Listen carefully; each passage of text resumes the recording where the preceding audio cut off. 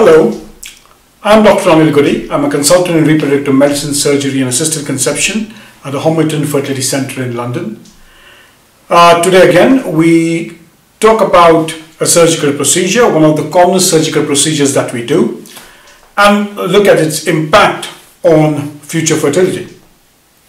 We come to myomectomies. The question now comes up, very commonly asked, is do you open the cavity when you remove a fibroid? Common sense as well as evidence suggests that you don't. This has been ingrained since right from our training days. And what do we believe? We believe that it weakens the uterine structure, which is entirely true. It does weaken the entire structure. And if you open, there is evidence that these women do better in a cesarean section. Now, you'll come across surgeons who are extremely careful, and I believe they are rightfully so. Some try their best and the cavity continues to be open because that's how fibroids are. Some are very complex, while there are equally some in which, try as you may, the surgeon cannot prevent it. While in others, surgical technique is a cause for concern and adhesions and generally the uterine lining, or rather the endometrium, gets damaged. Now let's look at this paper, and what they looked at is they looked at do Synaechiae form as a complication of a myomectomy. Now what they used here was a laparotomy and not a laparoscopy. But let's see, the logic should be the same.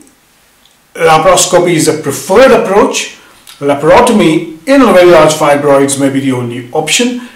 Opening the cavity will have very much the same impact, presumably. So we know that myomas complicate between 5 and 10% of the infertile women. Laparotomy and myomectomy are one of the options in large multiple myomas. A prospective study between 2009 and 2014, 18 to 45 years of age, a laparotomy and myomectomy, myoma of more than 9 cm or multiple myoma, and excluded subserosal myomectomy.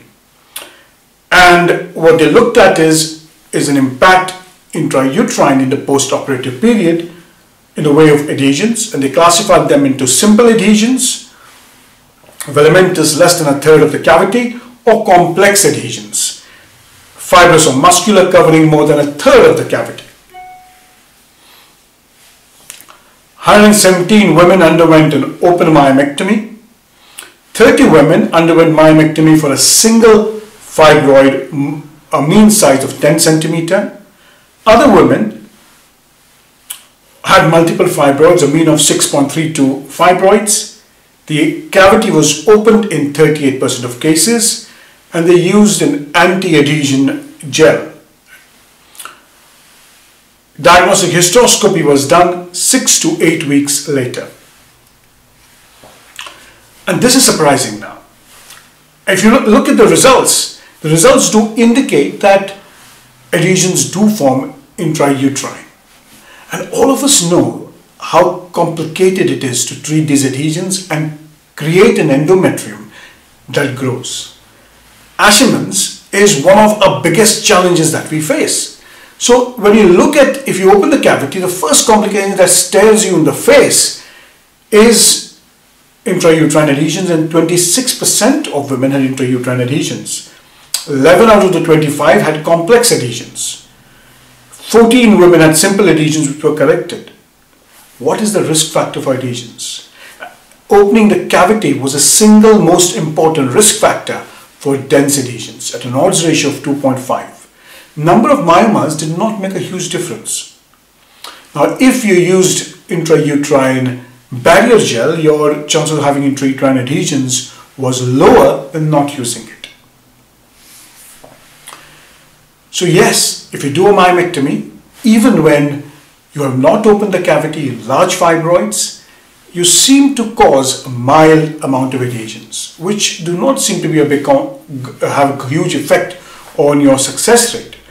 But if you open the cavity, here lies the evidence that you not only cause a through serosa to endometrial damage, but you also give a higher chance of adhesions, many of them dense adhesions. And this is probably one of the major risk factors when you decide to go for a myomectomy. From a surgical point of view, I would say be careful as you normally are. Many of us are trained in doing myomectomies, and in those cases, try our best to avoid the endometrium. Equally, at times when you feel that you may require additional help, ask for that help, because we know that these surgeries going wrong or getting more complicated tends to have one of the highest risk factors for a future pregnancy. Thank you very much. If you do like these talks, do share them. It takes me a long time to prepare it, and I enjoy doing it. And it would also be helpful as they get shared across. Thank you very much.